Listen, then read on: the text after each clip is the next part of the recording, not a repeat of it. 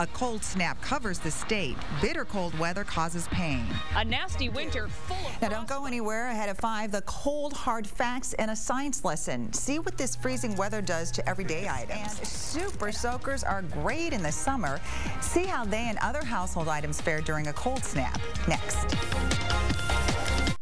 Well, it is rarely too cold for hockey. You know, this is Minnesota after all.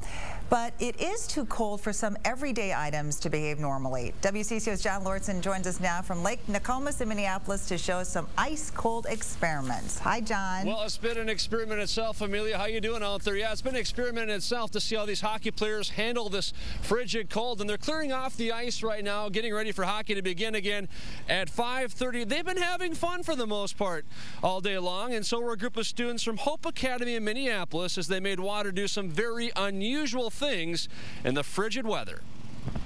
All right, we got a couple of other ones. One of them is throwing some hot water. This group of 8th graders is about to prove that it is possible to have fun in sub-zero temperatures. In fact, this weather is downright cool.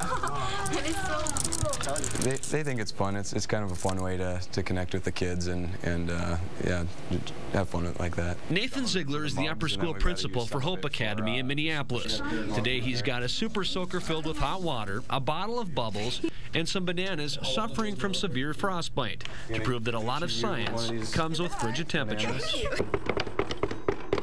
The bananas, I wasn't expecting them to be really hard. I thought they were going to break right away, but it worked. The bananas sat outside all night. The bubbles didn't need to. They just froze and crystallized when they were caught. And when hot water hit the air, well, you can see the result. There's not one class that I've tried that before. This is the most fun I've had in a long time at school. Is there any...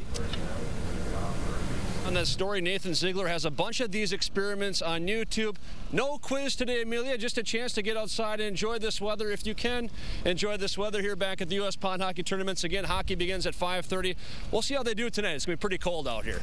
Yes, it is. All right, John, thank you. You see right out there.